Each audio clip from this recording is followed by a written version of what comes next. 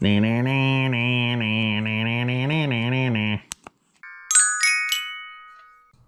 movies of 1961. 1961 was as weird of a year for movies as it was for television.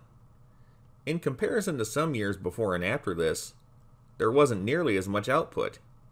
Some movies were extremely successful, but so many more were box office failures. Some of the movies that underperformed in 1961 would later become cult favorites or straight-up classics. There didn't seem to be one genre of movie that stood out over the others. Just about every category had at least one notable hit. Except westerns. Westerns did terrible this year. Cowboys were just about played out, even on television. Traditional musicals were just about dead, with the strong exception of West Side Story, the biggest movie of the year. See how weird 1961 was for movies? Check these out. Elvis movies. Elvis had two movies this year, Wild in the Country and Blue Hawaii. The first one is a bomb, a rarity for Elvis. The second one is known, at least by name, to just about everyone who knows Elvis. It's one of his biggest box office successes. The soundtrack album was also extremely popular. Rock and roll movies. Hey, Let's Twist.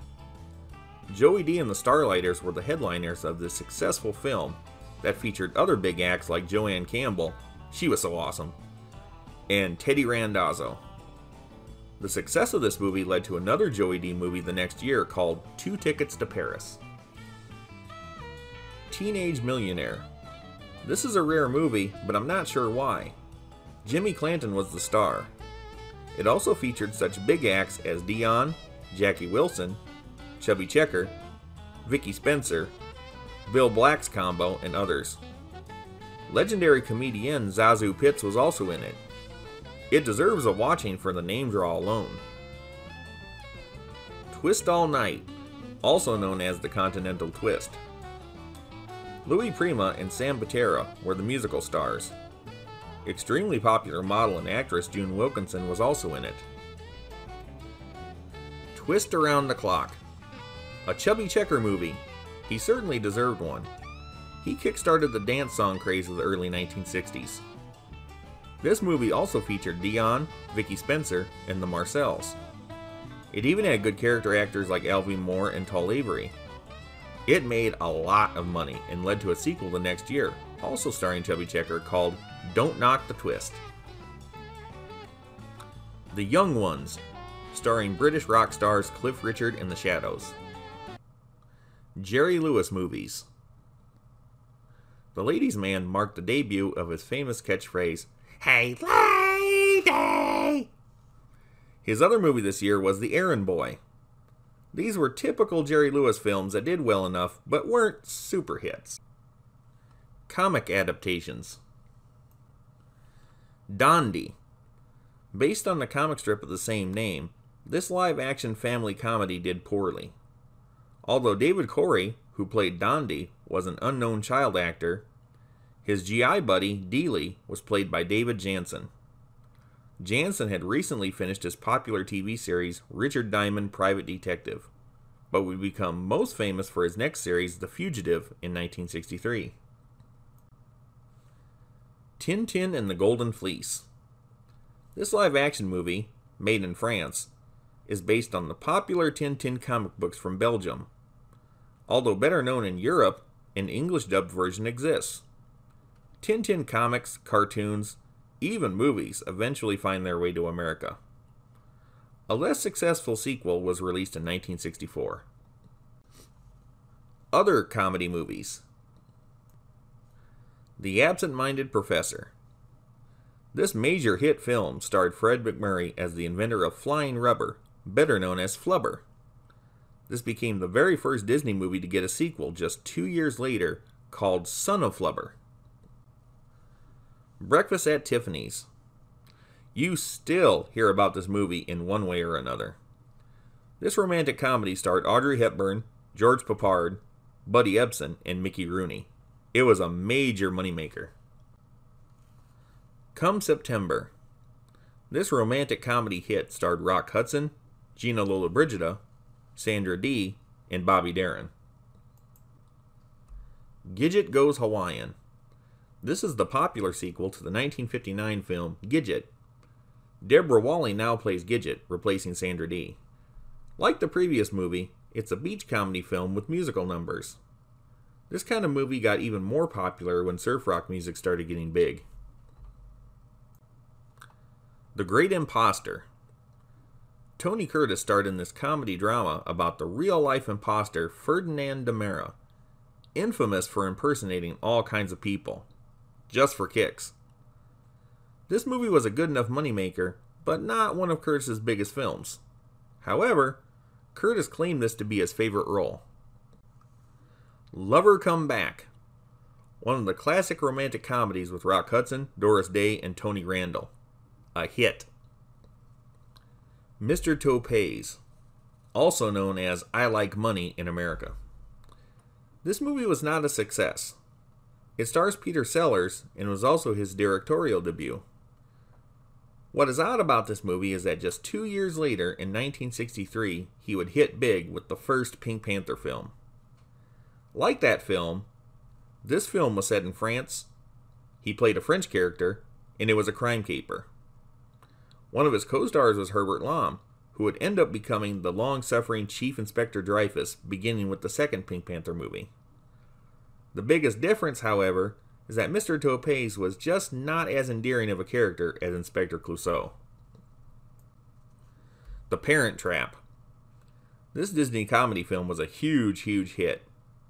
Hayley Mills played a dual role of identical twins separated at birth when their parents divorced. Maureen O'Hara and Brian Keith played the parents.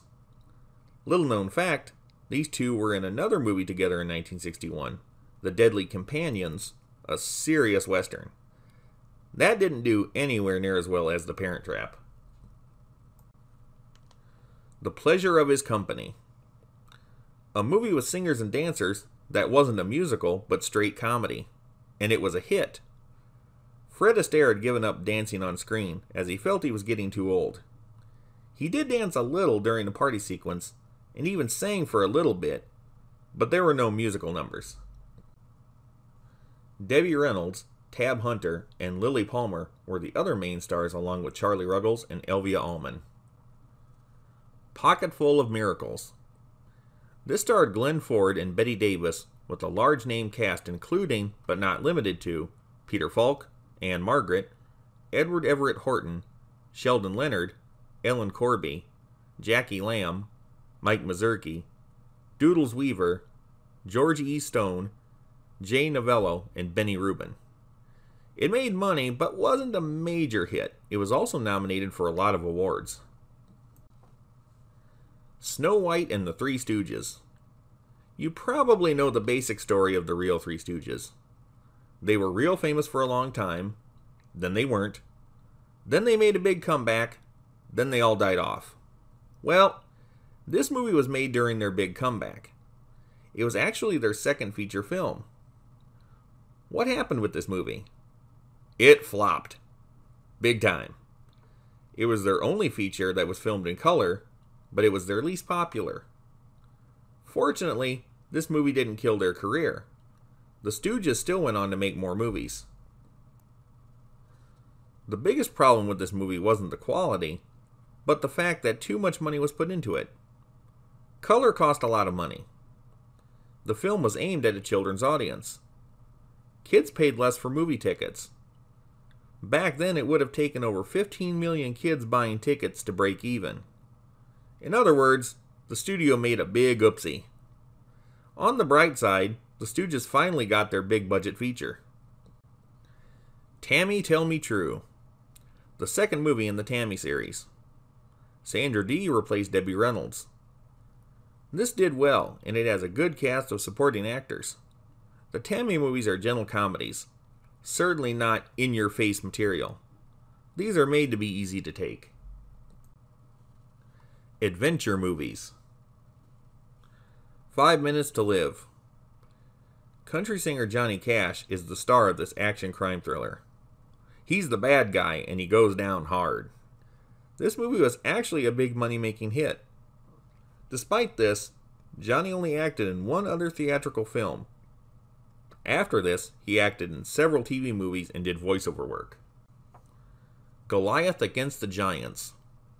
A Hercules-type film, although the character was called Goliath. It was Brad Harris's debut as a lead actor. The Guns of Navarone. This World War II war movie was a colossal success and starred Gregory Peck, David Niven, Anthony Quinn, and Richard Harris. Hercules and the Conquest of Atlantis. One of the many Hercules movies made in the 60s. This starred bodybuilder Reg Park in his film debut. Hercules in the Haunted World. Reg Park stars as Hercules. Christopher Lee plays his nemesis, an evil king. The Naked Edge. Gary Cooper starred in this thriller movie, his final role. It was released after his death. It was a big hit. It also starred Deborah Kerr and Peter Cushing. Yojimbo. This Japanese samurai film was made by Toho Productions, the same company famous for Godzilla. It was a critical and commercial success. A lot of films from all over the world have gone to use this film's basic story idea of an anti-hero pitting two criminal gangs against each other. Some critics say this is one of the greatest films ever made. It does have American fans, but this never became an American mainstream film. The heavily borrowed premise, however, should be very familiar to you. Westerns. Westerns didn't do very well this year. There were a lot of big-budget westerns with big-name stars that bombed. It was clear that the era of Hollywood producing a ton of mainstream western movies was coming to a close. Since the mid-1960s, Hollywood occasionally comes out with a big western, but, for the most part, this genre has been relegated to B productions from independent studios. It is unnecessary to list all of the western movies this year, but here are some that didn't make it, and I bet you'll be surprised. The Misfits. This movie, by name power alone, should not have been a bomb, but it was. It was a modern-day western with Clark Gable and Marilyn Monroe as the leads. It was the last completed film for both of them. The film was released after Gable's death, but before Monroe's. Even with that fact, it hasn't helped the movie become better known to audiences today. The only thing that has come from it is more favorable reception from critics who dub it a masterpiece and one of the best films of the 60s. This movie also had other big-name actors like Montgomery Clift, Eli Wallach, Kevin McCarthy, and old cowboy star Rex Bell in a cameo, just to name a few. The Last Sunset. Rock Hudson and Kirk Douglas starred in this western bomb. One-Eyed Jacks. Marlon Brando was the star of this western. It was also the only film he directed. This was a big bomb, despite having a very big cast including Carl Malden, Ben Johnson, Slim Pickens, Alicia Cook Jr., among others. It fell into the public domain, and seems to be better liked today than it was back then, but it's still not a very famous film. Posse from Hell. A little remembered western movie, but I'm not sure why. It had a lot of big-name talent in it, including Audie Murphy, John Saxon, Vic Morrow, Royal Dano, Lee Van Cleef, Harry Lauder, and Alan Lane, cowboy star and the voice of Mr. Ed himself. Plus, you would think the title of the movie would draw people in. Still, this remains in obscurity. Two Rode Together. John Ford was the director, famous for his John Wayne westerns. James Stewart was the star, along with Richard Widmark and Shirley Jones. It even had legendary western funnyman Andy Devine. Other stars included Ken Curtis, Jeanette Nolan, Woody Strode, and Ted Knight. This movie bombed so hard. The names on the poster should have been enough to sell this to ticket buyers, but it didn't. Horror and science fiction movies. The Beast of Yucca Flats. Famous bad guy actor Tor Johnson starred as the Beast. This is considered to be one of the very worst movies ever made. It was extremely low budget, was not a great hit at the time, but has since become somewhat famous in spite of itself due to all those people who watch those so bad they're good movies. The Curse of the Werewolf. Hammer Films from England tried their hand at modernizing the Wolfman type films. They had previous success with Frankenstein, Dracula, and The Mummy. For whatever reason, this movie was not as successful as those. It's not even particularly hated by audiences. This just seems to be one of those movies that fell through the cracks. Gorgo. This is a British-made Godzilla-type film. It's actually a smart monster movie with a good story and good acting. It did well enough in theaters and became a big comic book series for the Charlton publisher that ran from 1961 to 65. The comics, likewise, are quite clever. Konga. I'm surprised the makers of this film could get away with doing this. It's a ripoff of King Kong, simply renamed Konga. The story is different, so it's not a remake, but just the same, it's a thinly veiled copy of King Kong. It was popular enough to get a comic book series from the Charlton publisher that lasted from this year until 1965, with reprints continuing until 1968. Master of the World. Based on the awesome story by Jules Verne. It wasn't the most faithful adaptation, as it took elements from that book and an earlier Jules Verne novel, mashed them together, and did some other retweaks besides. It had to be made less fantastic than the book itself due to budget and technological limitations. In 1961, it really wasn't possible to make a realistic, convincing adaptation of the original story. The basic idea of the movie's plot is that a madman inventor named Robert has made an incredible airship in a bid for world domination. Vincent Price was the villain, reportedly one of his favorite roles. It was also the first time Charles Bronson was cast as the romantic, heroic leading man of a theatrical film. This did well enough, and a sequel was valued, but they basically wrote themselves in a corner with the way this film story was constructed, so it didn't happen.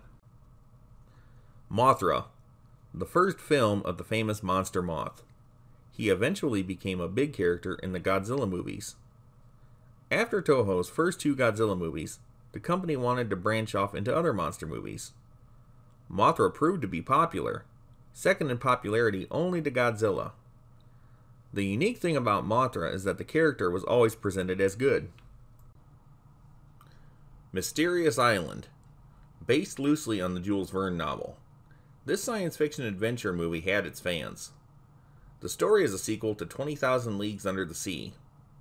Unlike the 1954 film that Disney made, this film was made by Amarin Films for Columbia Pictures. A group of prisoners in the American Civil War escape in a hot air balloon. They end up on a mysterious island populated by giant and tiny animals. Still, the men don't think they're the only people on the island. Eventually, they learn that Captain Nemo, in his fantastic submarine the Nautilus, has been hiding out on the island. He helps the men escape the island, as a volcano is about to destroy it.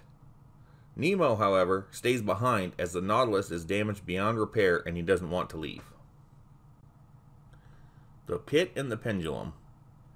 Based loosely on the Edgar Allan Poe story, this successful B-movie starred Vincent Price and Barbara Steele.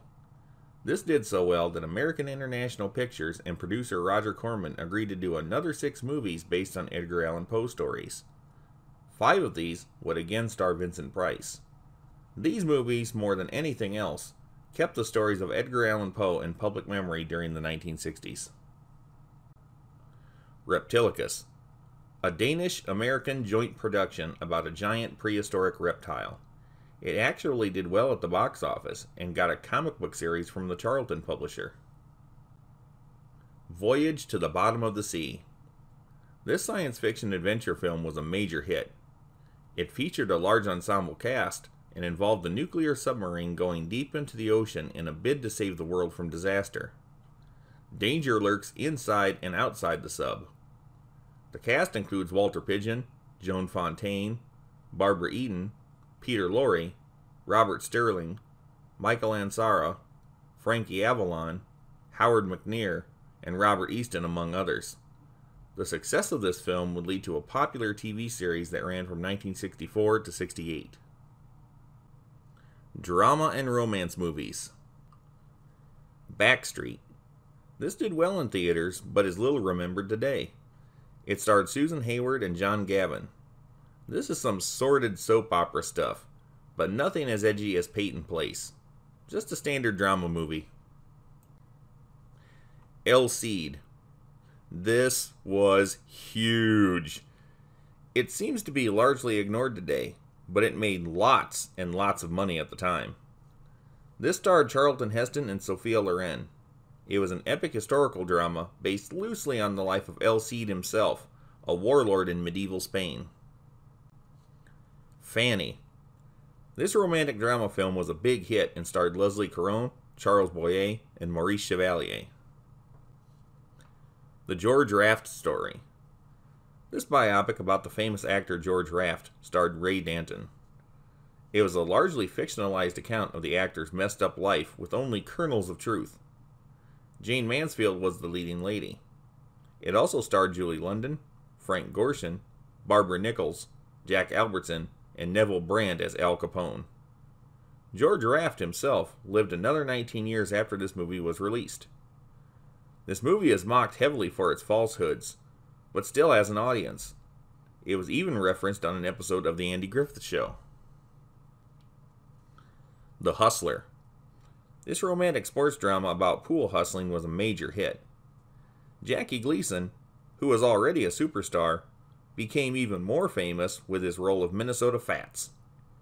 Gleason played a lot of memorable characters, and Minnesota Fats ranks right up there with Ralph Kramden, Joe the Bartender, and Smokey.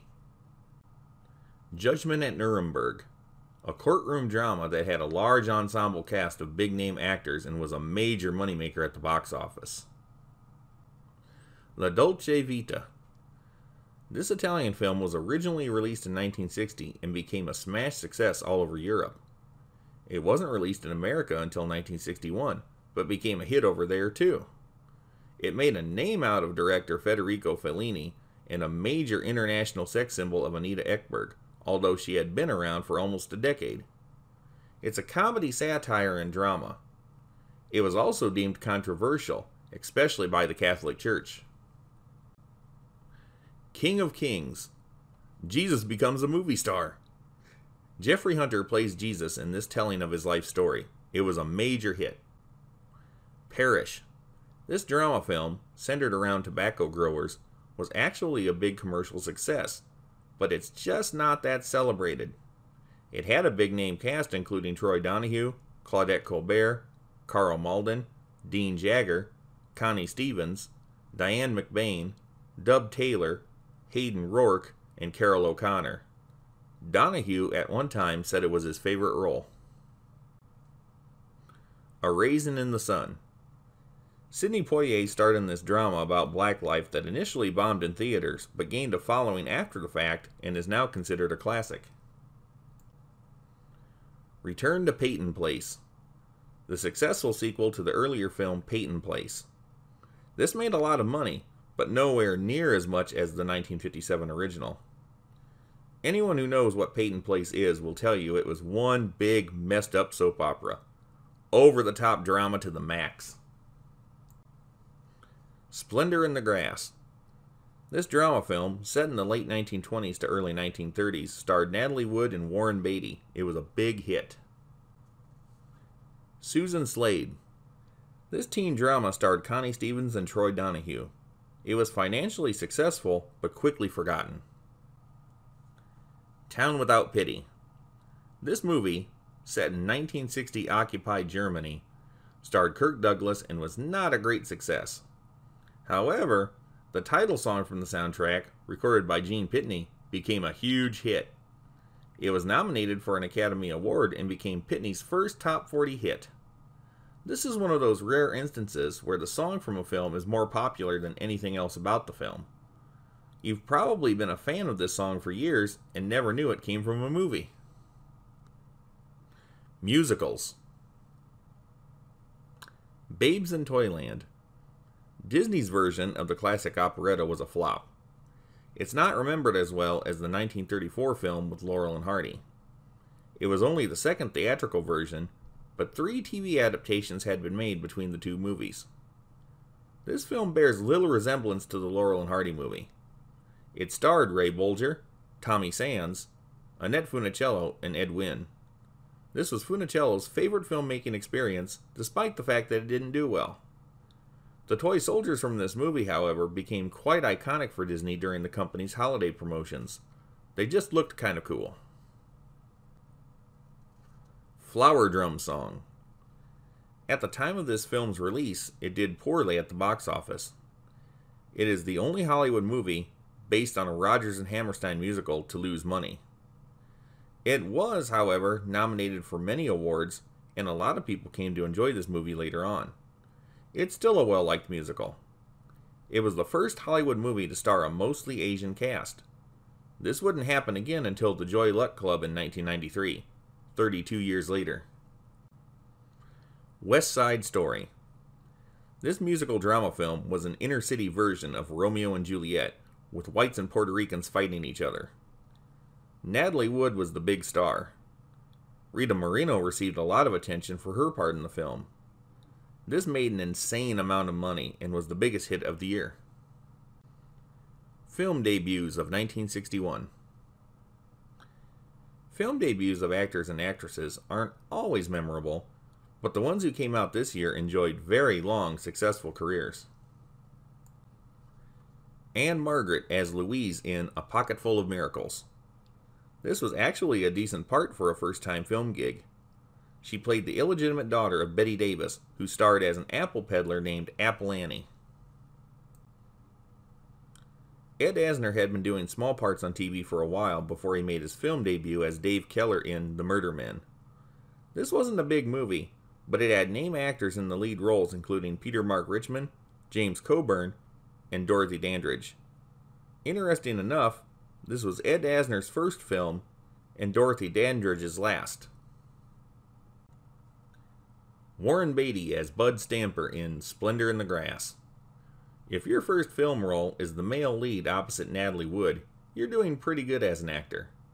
He had been acting on TV since 1957, but this film broke him out as a name actor.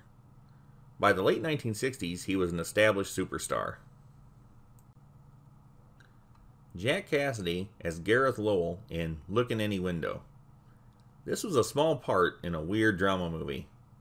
He did more films, but was more famous for his TV and Broadway performances. John Davis Chandler as Mad Dog Cole in Mad Dog Cole. His first film was the leading role of a biopic about the real-life mob hitman. The movie was heavily fictionalized, and it wasn't a great hit, but it set his career in motion. He did a lot of bit parts after this, but he was always working until his retirement in 1995. Mad Dog Cole was also the first film for Gene Hackman, who played a policeman in an uncredited role. He also made his television debut this year. Gene Hackman was one of those actors who was largely unnoticed until he first became noticed, and then BAM! Instant legend. Talking about big stars, Mad Dog Cole was also the first film for Telly Savalas, who played Lieutenant Darrow. Savalas had been acting on TV since 1959. He continued to play a lot of supporting roles in TV and movies until 1973 when he struck it big with the TV series Kojak. Louis Gossett Jr. as George Murchison in A Raisin in the Sun. To me, at least, Louis Gossett Jr. seemed like more of an 80s and 90s actor, but he got his start way back in 1961.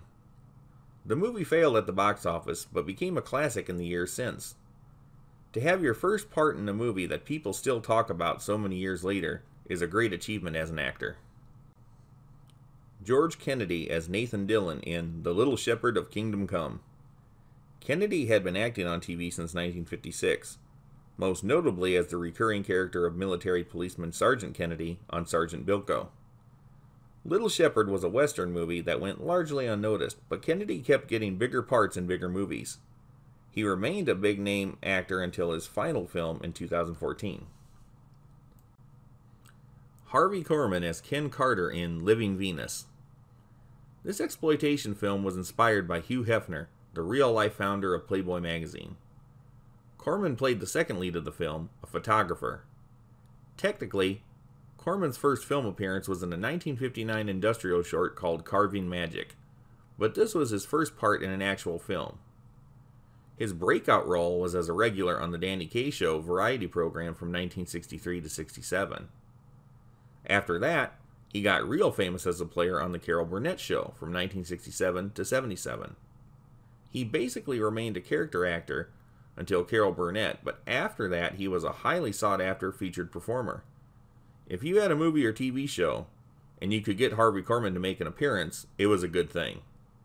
He rarely got leading roles, but people looked forward to seeing him in an ensemble cast. Dudley Moore as piano player in The Third Alibi. This was an uncredited role in a British thriller film. He became so popular later on, it's hard to believe he had such a minuscule part in such a little-known movie.